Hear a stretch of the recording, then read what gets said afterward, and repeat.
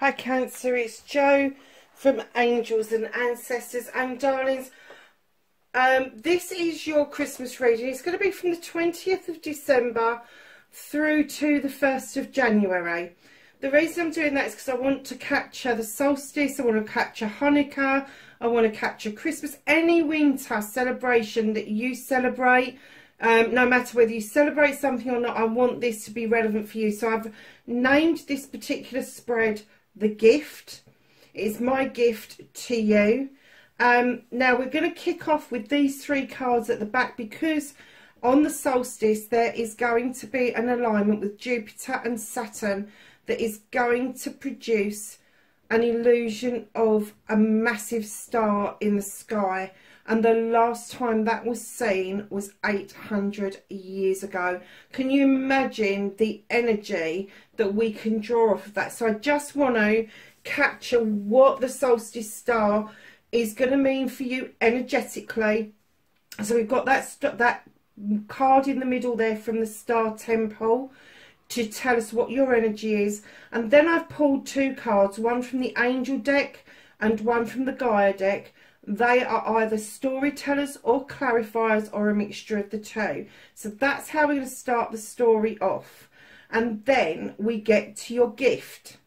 Now this is a box with a bow on the top. So this is your reveal and your clarifier. This is your energy and your clarifier. This is your foundation and your clarifier. And this, my lovelies, here is what's crossing you. Now that's the ribbon that goes round the box.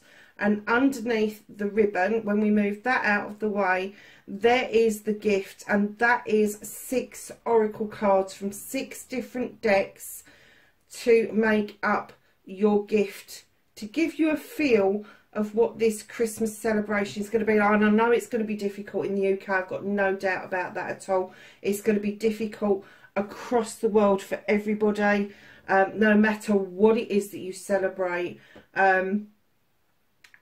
And I kind of get the feeling that everybody just needs to be in the energy. And if you can't be with the people that you love, just send them the energy out to them so that they can actually feel you around them.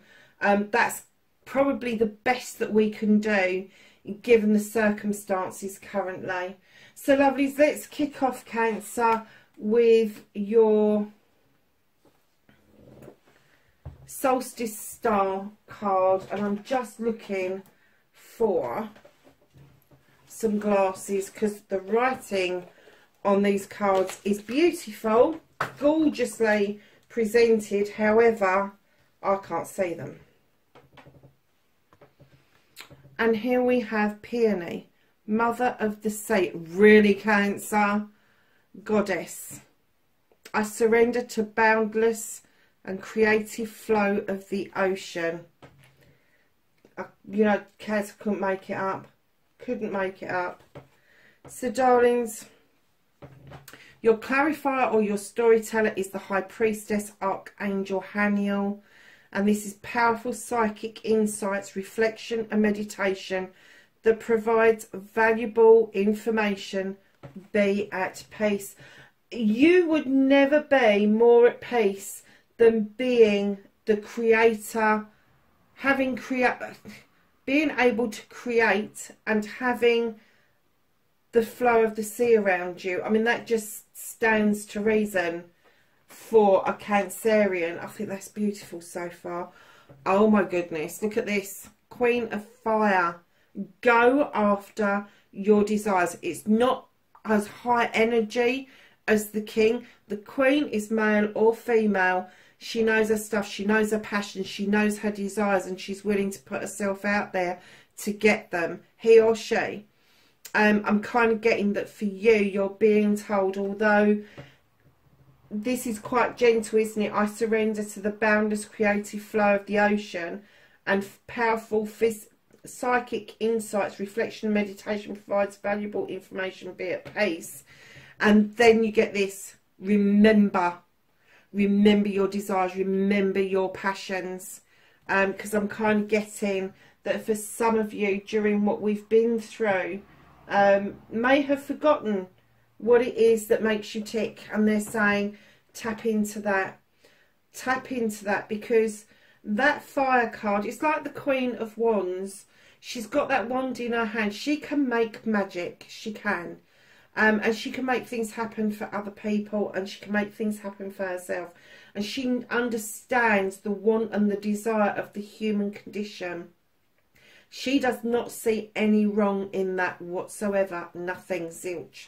She just sees that as a natural progression of the human condition. I'm going to use that phrase twice, because I just want people to understand that if you are going with the flow of the sea to create, and you have got psychic powers, and you have got the ability of to be able to see, hear, think, feel, whatever it is, valuable information, and being at peace, you also need to know the counteraction of that, and that is the desire to do what it is that makes you tick. It makes you tick. So, darlings, let's get on with the rest of your reading. Oh, and by the way, did I say, I can't remember if I said that, 800 years since the last star came round. So, yeah, it's huge. So, darlings, look at this. You've got the 7 of Wands. This is the 7 of Fire. Let me tell you, normally I would get don't overreach yourself, and this time I'm saying reach for the sky. Just reach up as high as you can without putting yourself in any danger or any risk, because your desire is there for the taking if you really want it. It depends on where you want to start with this. If you want to start a bit lower and build up to it, or if you're just going to grab what it is that you want. And do you know, a few months ago, I can't remember what star sign it was, I said if that was me, I'd go for the one down here, the lowest one, and use that one to flick the top one off. Do you know what I mean? It depends on how much, whatever this is, it depends on how much you want it to make it happen for you. And it's on the cards. It's on the cards. There's information coming to you in regards to this desire of yours. And darlings, your clarifier is you clearly walking away from something towards a whole new, brand new way of life. This could be you moving from the city to the town, or town to the country, vice versa, but it is a whole new way of life. You will look over your shoulder and honour and think about where you've come from, how far you've come, but this is a new way of life. So your clarifier is that if you have got movement around you, physical, mental, emotional, spiritual or sensual, your clarifier is that you are moving towards that. You're recognising the lessons that you've learned, but you are moving towards that. So your energy card, you have the crone. She's a witch. There's no two ways. I know people go, oh, she's a crone. Yes, she's a witch. She's been a witch for a long time. She has now passed her childbearing years, and now she comes into her own. She offers the knowledge and the wisdom of a lifetime. She has walked this path for a long time, and her companion offers her strength to continue that journey. So your energy is if you've accumulated knowledge and wisdom that you feel now needs to be shared out with people, now is the time to do it, because you have the strength to do it. You have the know-how how to do it. And your clarifier is, yeah, you've now got the 6 of Athames. You've thought about things, you have moved into calmer waters, and you can now clearly see across that water to your future. Wow. So your foundation, yeah, a lot of people are getting this card out, lovelies. This is the 10 of Athames. This is problems and issues solved, and as you've solved each one, you've put them into the ground, and now it's formed a circle of protection around you.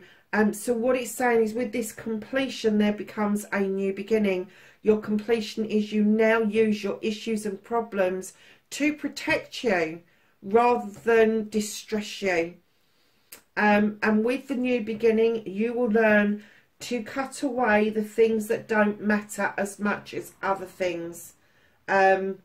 the peripherals, the tittle tattle, the he said, she said, it will all move away from you. So your clarifier, oh wow, your clarifier for your foundation is you've got the Sun card. This is the best card in the deck. There is another one that's very close to this, but this is everything. This is sunshine, this is summer, this is basking in the sun, it's basking in joy and light. It's lighter, warmer days. Think of how that makes you feel. You've got the sunflowers growing in the garden, highly spiritual. You've got a roof over your head. You've got work. It's everything. Everything is as it should be, and it is coming towards you, and it is in your foundation. So what is crossing you or blocking you at the moment, this does not surprise me with you, Cancer. You have the Nine of Wands. You are standing in defense of something. You are overprotecting something, project or plan, or whether it's yourself, I don't know, but you are still kind of like, not sure I want to give the game away, so I'm not going to.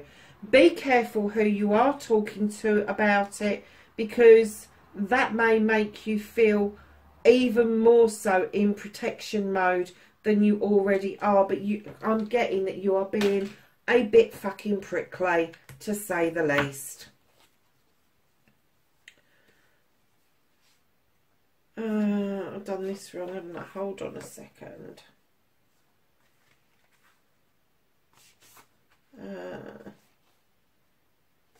That one, yeah. No, other way round. Pulled them out wrong, lovely. So these are your gift from the Oracle. So we have ceremony and invocation. So you have got this over here with the High Priestess, and then you've got invocation here. I'm kind of getting that there may be a spiritual shift for you in the next 10 days, especially if you get to see that wonder in the sky. You have Eagle, see things from a higher perspective. Oh my gosh, look at this. The Oracle's gift. This is either a gift that you've got that you can voice this out. This is a number 11 card. Or somebody is going to say something to you that is just going to make a whole lot of sense. Remember what this says. Valuable information is coming to you. It's being clarified by the Oracle that there's an Oracle's gift. Now, an Oracle is a messenger.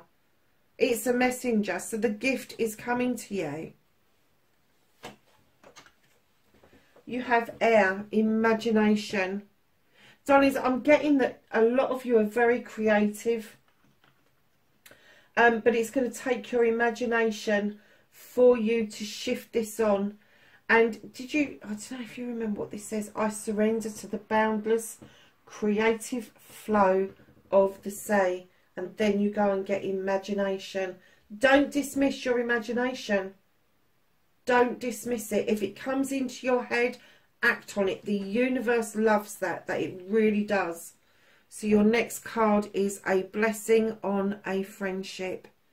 There is a friendship out there, and I'm kind of getting that this person's been around for a long time, Cancer. They have. And I'm getting that you're very close with this person. Don't forget to reach out to them. Don't forget to kind of like have those conversations. It's all very well thinking about somebody, but I have to say that rather than just think about someone, please reach out to them and make sure that they know that you are thinking about them. And then, darlings, you have got Zen Garden with Inner Sanctuary. This is you going within. This is meditation. This is dream states. There is going to be a bit of a shift for you. If it's not already started, it is going to happen for you. One, the Star card there, and then the reaching up for as high as you can get it. The invocation, the crone, the Oracle's message, seeing stuff from a higher perspective, the Sun card, it all adds up to there being a shift in you. Now, whether that's physical, mental, emotional, spiritual or sensual, only you can answer that. But there is something that is really passionately, desirably waiting to either be revealed or be discovered. So can I have a card, last card please, for Cancer's gift?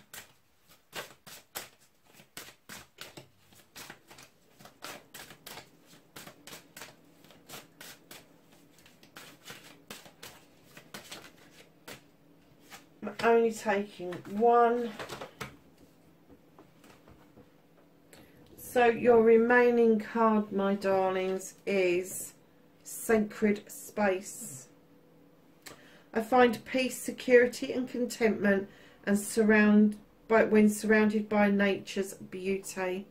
So if that sacred place for you is not within, it is actually a physical space.